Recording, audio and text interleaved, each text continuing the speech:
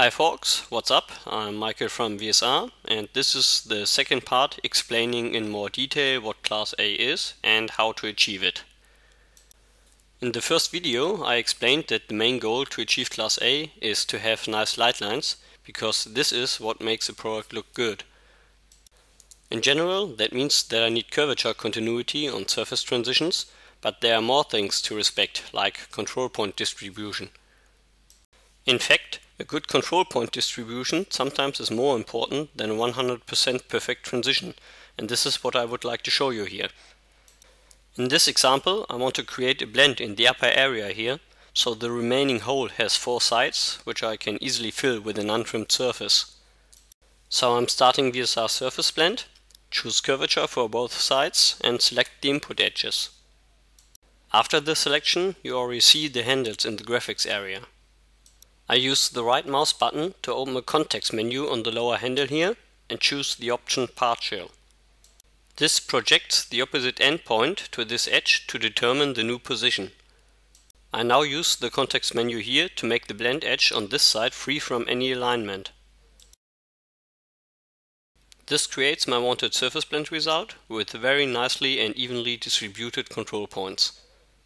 While still being in the surface blend creation, I can open the VSR light lines analysis to control the visual quality of my result. Doing so, you can see we got a very harmonious flow of light lines over the input surfaces and the created blend. But as you can see, the transition on the left side is not perfect. We've got a curvature error of 0.0077. I can deactivate the analysis display with the option Matching in the function window, but usually you want to see the mathematical transition quality of the created blend. When clicking on Options, you get 2 additional windows, one for each input edge, where you can change the parameters for the analysis. Checking position and tangency for the left side, we see both are perfect, it's just curvature having a small error here. Doing the same on the right, position is perfect, we got a slight tangency error here, and curvature is perfect again. So what's this? Why doesn't the blend deliver perfect transitions here? Well, you can create a perfect mathematical blend manually here, so let's do this and have a look at the result. I'm using this handle here to modify the distribution of the control points on the right side, also pressing the Shift key to force an immediate recalculation of the blend. Then I'm doing the same here on the left side.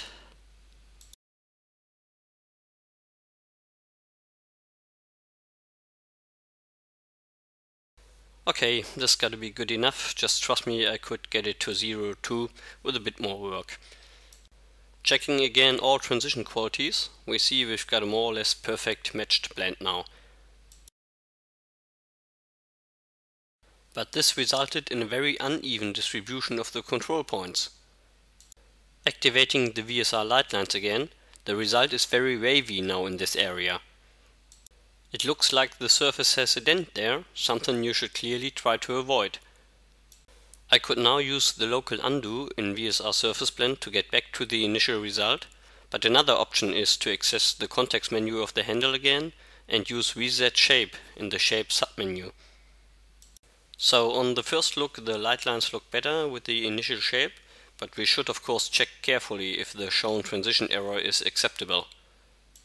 To do so, I'm zooming into the area of the indicated maximum error and move the light lines so that one line crosses exactly at that point. The light lines are based on the Rhino mesh settings, so make sure that this display is good enough to allow this kind of judgment. Otherwise you might end up seeing an error in the light lines that doesn't really exist. Checking now a light line directly crossing at the point of the maximum error, it still looks great, so we can accept this. I'm now activating the display of the tangency analysis for the other side and check that point there too. Instead of moving the handle to get the light line positioned right, you could also increase or decrease the number of cycles in the light lines window to get one there.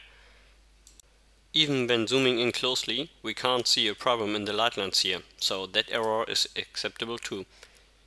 So the message here is, try to get evenly distributed control points, as this causes nice light lines. If that should cause minor errors in the mathematical analysis, check them with light lines to see if they are relevant. Another criterion for class A is the number of control points. There should be just the really needed amount of them. In this example, it would be 3 rows from each side in this direction, which is needed for curvature continuity, and 3 rows in the other direction, as this is the maximum of the inputs. Okay, just to show you the difference, I will try the same in Rhino without the VSR tools now. I'm starting surface blend, selecting the input edges, and make sure the continuity is set to curvature. I'm then using the Rhino object snap to shrink the blend and give it the wanted shape. The first problem is that I can only see the control points of the edges, but not the remaining ones. I can only guess by having a look on the shape of the displayed isocurve. If I now try to start the Rhino zebra function, which is the equivalent of the light lines, this cancels my current command. So in native Rhino, I have to finally create the blend before I can judge its quality.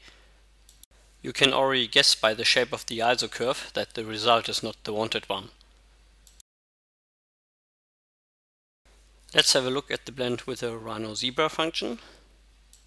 And doing so, you can see that the transition of the blend to the input surfaces is not satisfying. Having a look at the control points, we can see why this is the case. They are not well distributed, and there are also more control points than needed for this. So, wrapping it up, what do I need for class A? I need functions to create curvature continuous transitions, while only creating the minimum of the needed control points, so it's easy to modify the shape and to keep the geometry smooth. I have to be able to control the creation and modification of geometry with the light lines, but also with analysis, so I know where exactly to check the data. In addition to that, I need a good surface layout, something I might cover in another video. You can download a 3-week test version of VSR shape modeling on www.virtualshape.com. I hope you enjoyed it. Thank you for watching.